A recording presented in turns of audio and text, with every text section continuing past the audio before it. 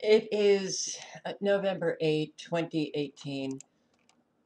Wow, we have crazy just exploding. I'll show you the leftist crazy in a moment, but we have another mass shooter, a war vet. Looks like, a typical guy who, well, apparently decided to take a .45 caliber handgun into a bar called the Borderline and kill 13, not 12, 13. What was the number of the dead at the synagogue? Was it 13? Can't remember.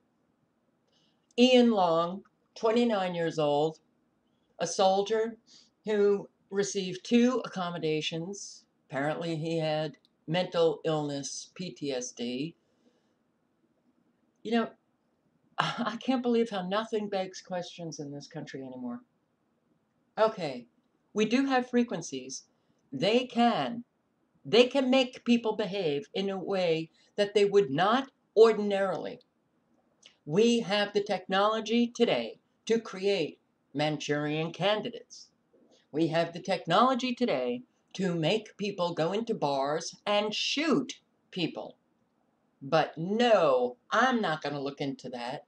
I'm just going to get myself more and more absorbed in the abject, dramatic insanity that is taking place in our country, unprecedented. And when you have a culture that changes so radically, quickly, rapidly, in a healthy brain, that should make people question what the hell is going on here.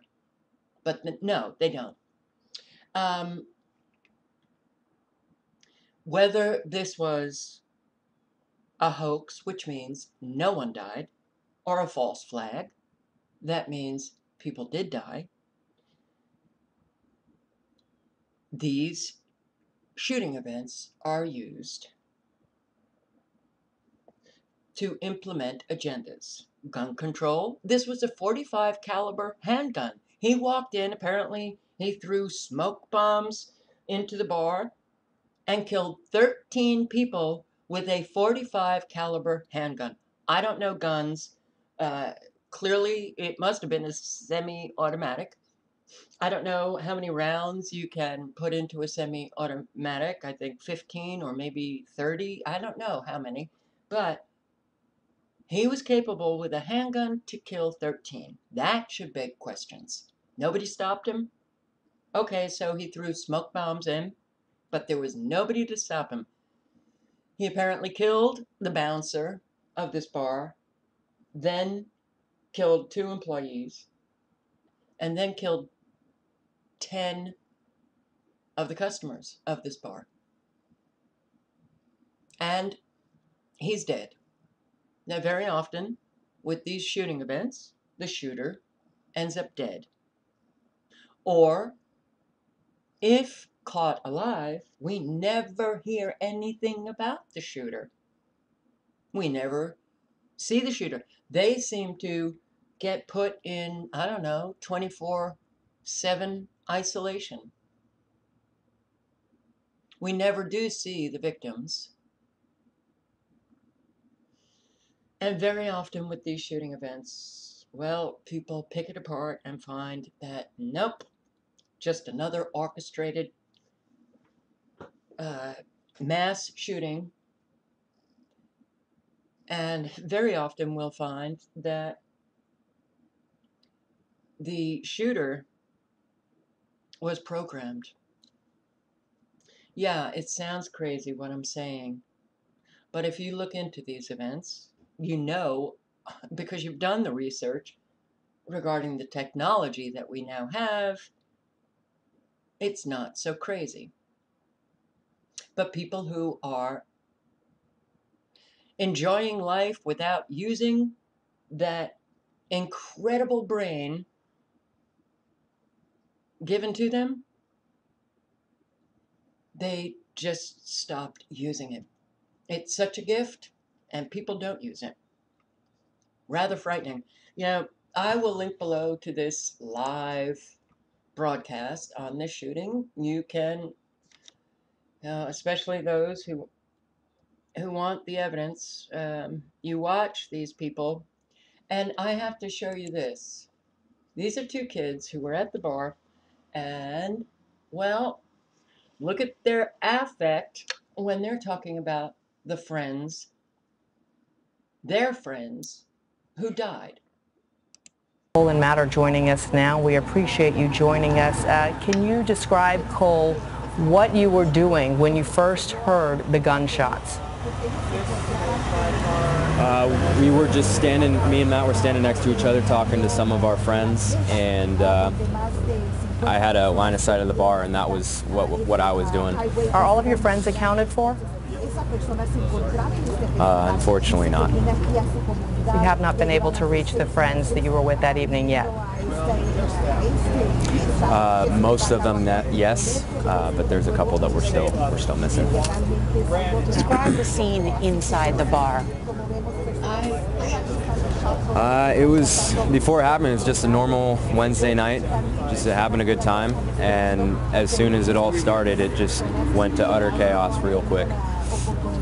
How did you try and hide yourself and your friends and ultimately escape?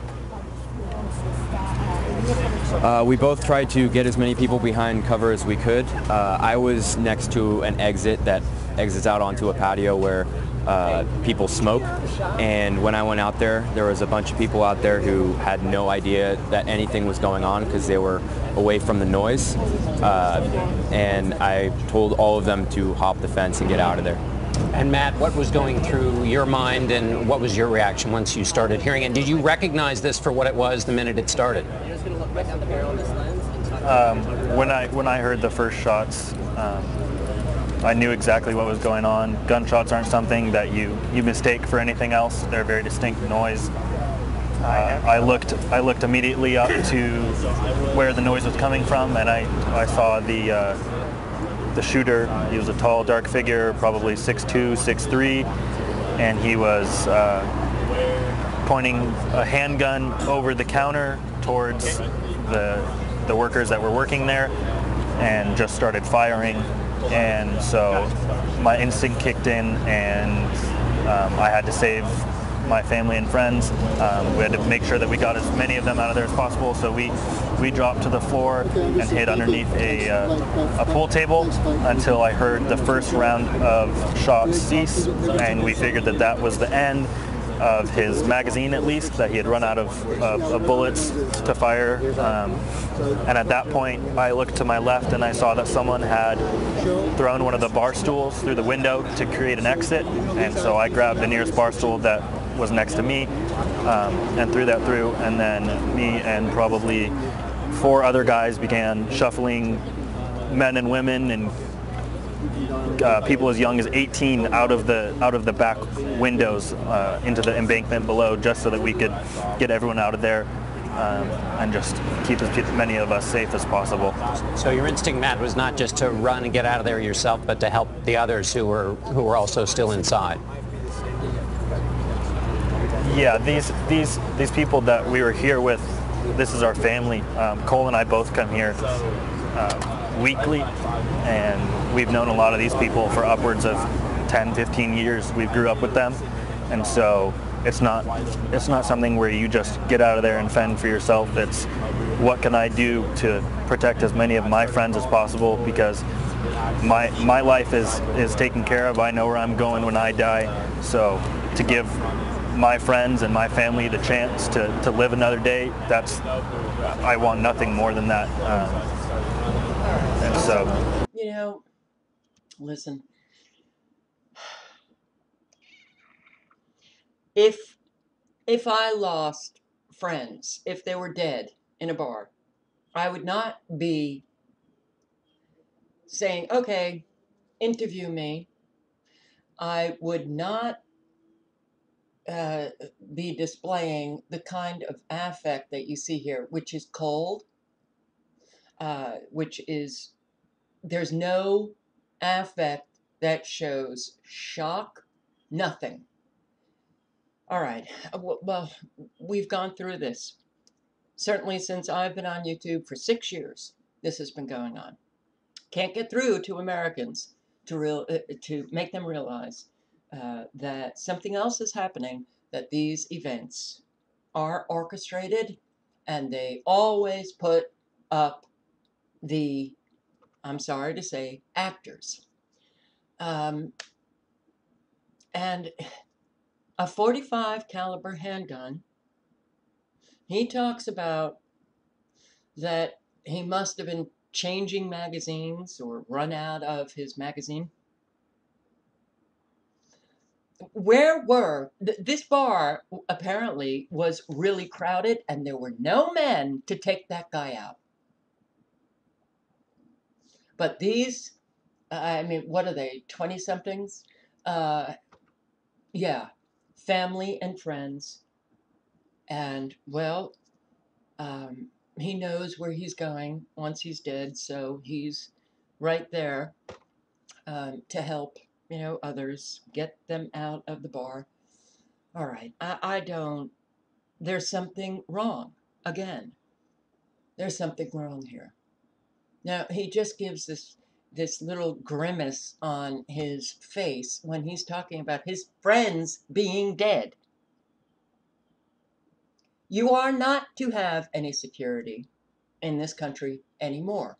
You will not have the feeling of security and safety anymore. So this shooting, it's a .45 caliber handgun, and we know that there is an agenda to take guns away from Americans. So now it's a handgun. We're in trouble. And I will say the reason why we are in trouble is because we do not have Americans. Everybody is going after one another. The divide and conquer strategy has been brilliant. The takeover of this country, if they were dropping bombs, all Americans would unite against that war. So instead, they do this war. And understanding that Americans have been living a delusion their entire life, believing that they are brave and courageous and brilliant and morally superior and all this kind of stuff, they know that they have a population of lost people. And when you have a population filled with an awful lot of lost people, don't know who they are, what they're about, but they talk a big game. They do the talk, but don't do the walk. They know they're easily manipulated. And they're not going to be able to think too much about what's going on. But knowing that the people are not brave and courageous themselves, instead, they like to glorify the soldiers who are brave and courageous, killing innocent people in other countries, but the people themselves are not. And they knew that people who will just slap on the back of their car, I support our troops, this magnetic yellow ribbon, they knew how lost they were because Americans don't support our troops.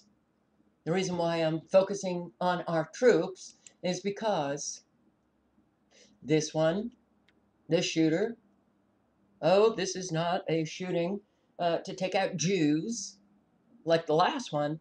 This one is, country music night, where you have a lot of lovers of country music, Thousand Oaks, California, and it's being described as the safest, the safest community in our nation. You are not to have any safety. They're ripping it away from you. They are ripping your security away from you. So this shooter now is going to be a soldier. You have to. This is part of the agenda. You need to be scared of these soldiers, the war vets. Doesn't matter how many accommodations they have received or medals that they have received. You are to be scared of them. In part, that is an objective here. Look at the crazy. Ruth Bader Ginsburg hospitalized after fracturing 3 ribs in fall. Now, this woman is very old. She has numerous medical problems. She's still sitting on the bench because they have lifetime appointments. They never step down when they really should. But we have Americans now, people concerned, offering their ribs and their organs. Take my ribs, Ruth. Take my organs, Ruth. Are you kidding me? We have this idea of celebrity. And yeah, politicians, just like actors. Oh, you're famous. Oh my God, I love you. Let me give you my rib when you break yours. Who would do that? Is that just people offering their ribs to Ruth Bader Ginsburg?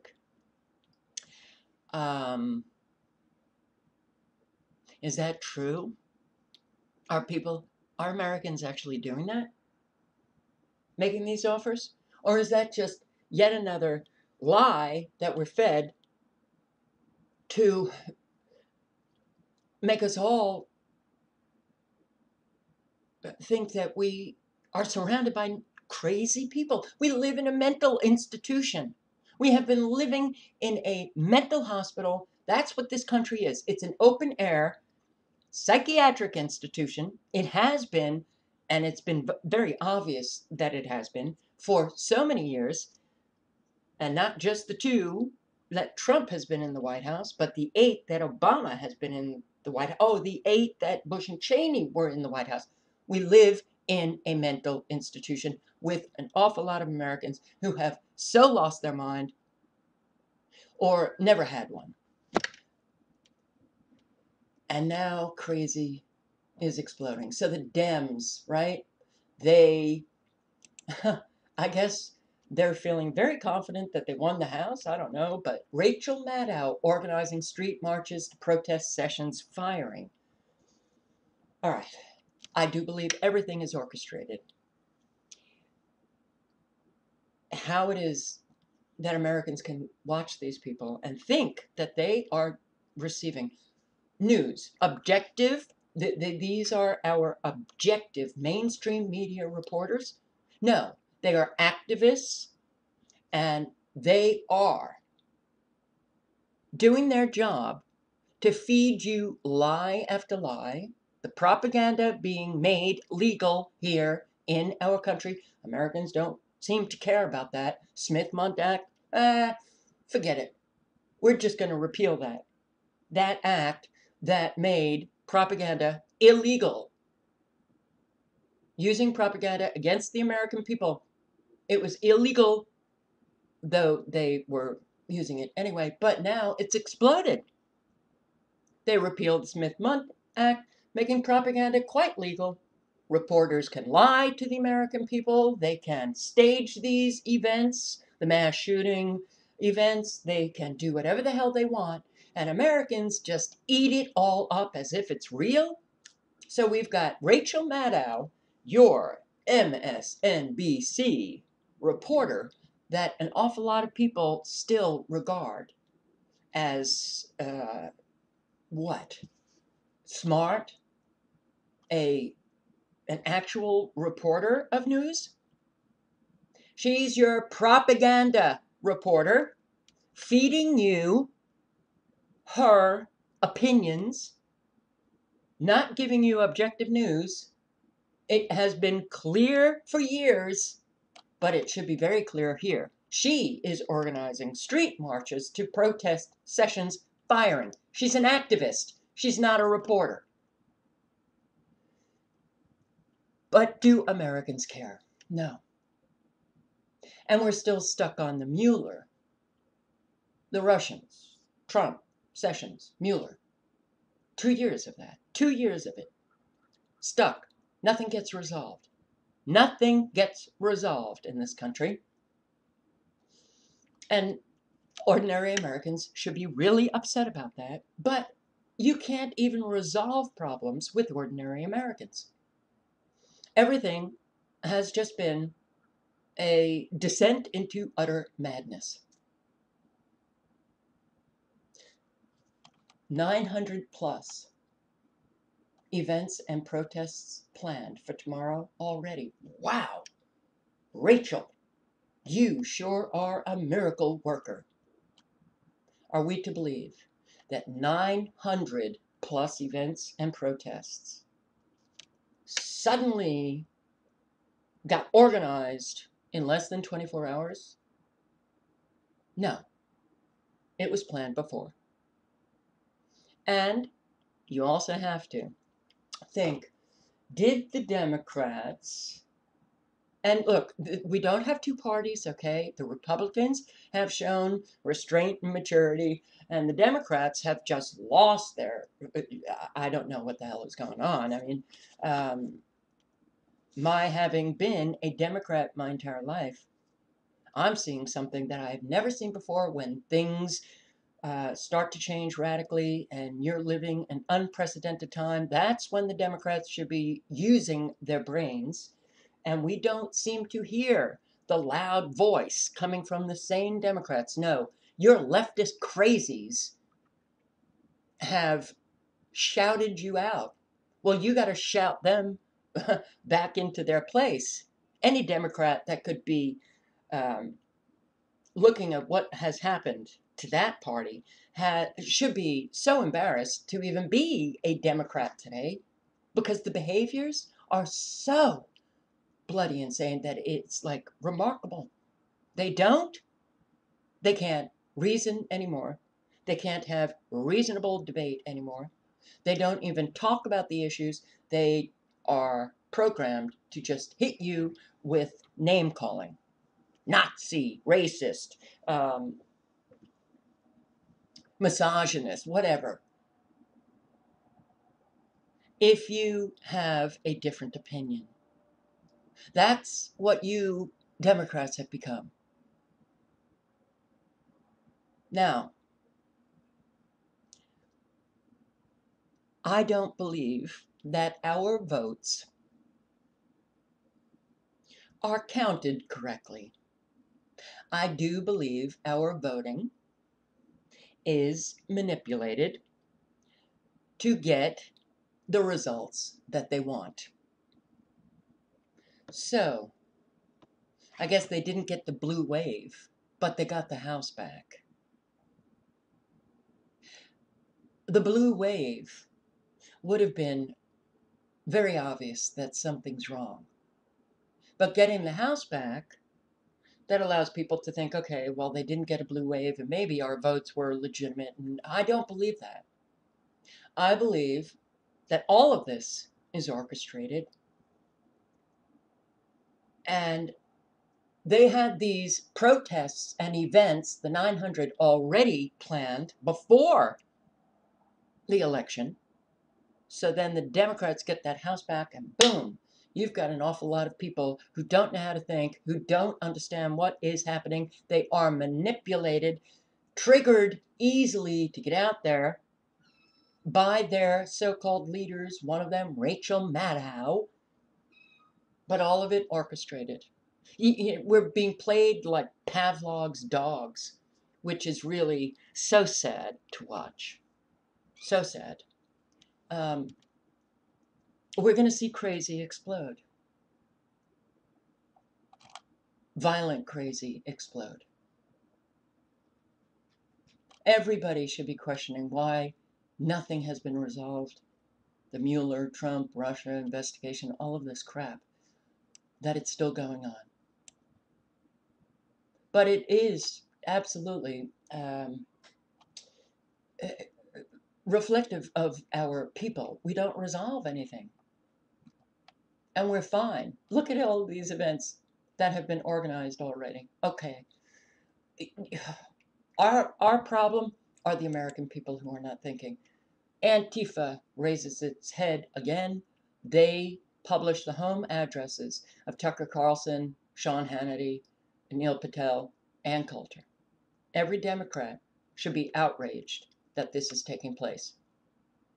And those who are not researching Antifa and understanding its history, and that Antifa was unleashed in Italy and many European countries during World War or before World War II,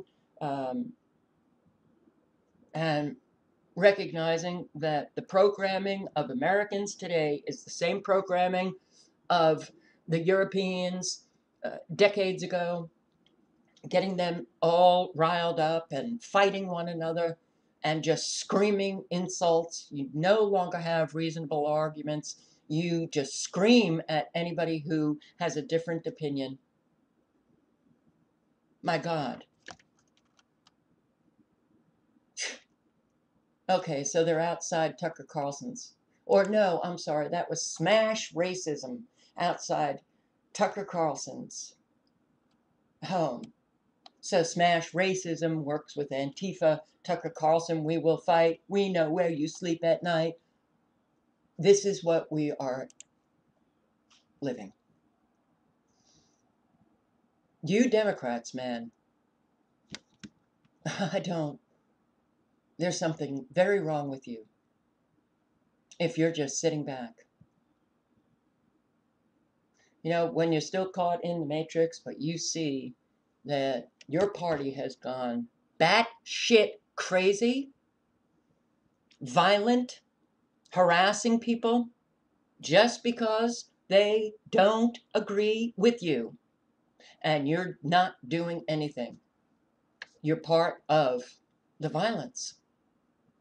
You help it go on. You encourage it. Nobody is standing up to us. We will continue. Racist scumbag, leave town. Everybody's a racist today.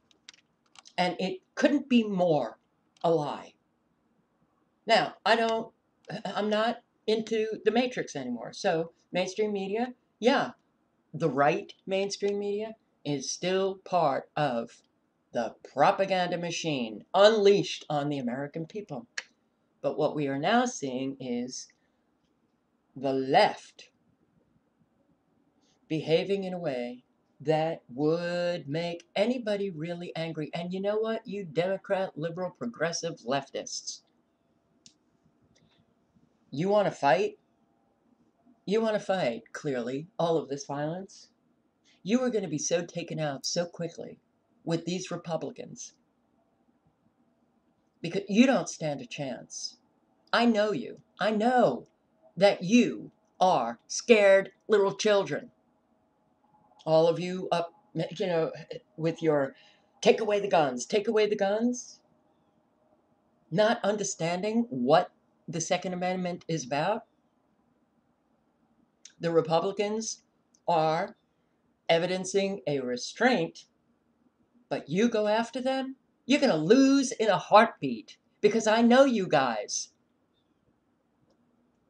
The Republicans, the right, they have far more courage than you do.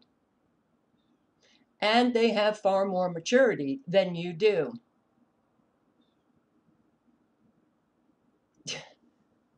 So they couldn't get the race riots going. They're getting the left-right riots going. You know, this civil war, which I believe that we've been in for many, many years. But should it be recognized? Should it explode into a civil war that is obvious? The left, you're going down fast. Knock, knock, hashtag knock, knock, Tucker. Every night you spread fear into our homes, fear of the other, fear of us, fear of them. Okay, so does mainstream, so does CNN, MSNBC. All of these people, Tucker Carlson, Sean Hannity, I have listened to, and I will say that they speak more truth than CNN, MSNBC, Rachel Maddow, Anderson Cooper, all of these people. But they're still so stuck in the matrix, reporting propaganda. And also encouraging those on the right. to stay stuck on all of the Trump, Russia, Mueller, Sessions, all of the horseshit that they want Americans to stay stuck in. So they're right there helping that along. But are they racists? No, no, not at all. So it wasn't just Tucker Carlson, it was Ted Cruz. You on the left, man, you are showing a behavior that is so despicable and so, well, if it wasn't so violent, it would be so childish that if we had sane Americans, they would just be kind of like knocking you away. Get out of here. Oh, but you're promoted on mainstream media. So then you would have to think there's an agenda here. But Department of Homeland Security, Nielsen, Cruz, Mitch McConnell, and his wife, do they ever confront these people for the corruption that's taking place in D.C.? Mitch McConnell, his wife, Chen, Secretary Chen, I can't even remember, she, a former Wells Fargo banker who is so corrupt, and do they ever? No, they're going to scream these things at them that don't make any sense. They don't want them screaming what's legitimate because they don't want to wake up the American people. Oh, everyone there is corrupt. They're going to scream insanity. It's all staged, but you Democrats, you can't see how despicable is your Maxine Waters. My God. So now she's heading a powerful committee, and she's going to be impeach 45, impeach 45, impeach 45. It's all about system breakdown, failure. And all of these people are promoting it, working towards it, and getting you all riled up as it goes on.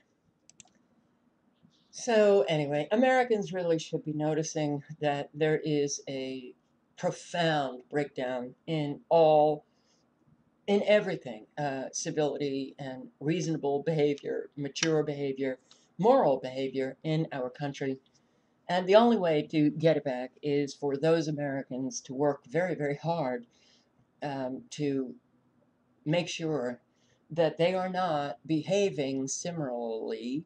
You know, it's very easy to behave like a crazy person if you're surrounded by crazy people. It's very easy to just let go of your own morals when you are surrounded by people who have no morals and they just behave in any which way they want to.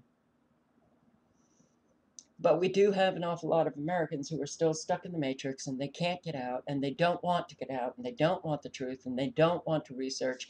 And what we are going to be seeing now is more and more violence. So many of us have been saying that. If we can't get any of these agendas stopped, crazy is going to explode in a violent way. And it is exploding with a violence, with Americans going after one another. People being abandoned by their own families, friends. I've received comments and emails from subscribers who have had friends for 45 years. And it done. People having friends for 50 years, no longer. People are walking away from one another. This is not good behavior. And when we're alone, we have no protection. So that is the really sad part about all of this. If Americans could just finally listen to their local community or conspiracy theorists, actually just listen and not just shoot them down, throwing insults at them like they're crazy, just like the Antifa members, just like our quote unquote leaders. You're seeing behavior now in this country that we've never seen before. Almost no one has any integrity. Everybody just looks like they're in 7th grade, behaving with everybody's walking the low road, behaving in ways that you would expect a seventh grader to be behaving, but these are our leaders. Maxine Trump, impeach 45, impeach 45. You go out there, and she's talking to her constituents, you go out there and harass those on the right. Are you kidding me? If Americans could just unite and stand up and say, we're done with all of this. We now just want to band together and build up our own communities. The local government official Nazis, the state government official Nazis, the federal government official Nazis. Done with all of you, dictating how we will live. And you, the dictators of how we will live, are examples of the lowest of the low, despicable, immoral, corrupt to the core, immature bullies coming from both sides. Trump, Maxine Waters, Nancy Pelosi. Okay, if we can't do that, we're going to go down really fast now. Oh, we are so low. But people are going to go after one another. More so. It's like a mean spirit has taken over. God, I hope you guys are okay. I so wish we could build a community where we could all just remove ourselves from this, support one another in real life, build a community in real life where we could go. But because governments have centralized their power, that's not possible. Anyway, guys, all links are below.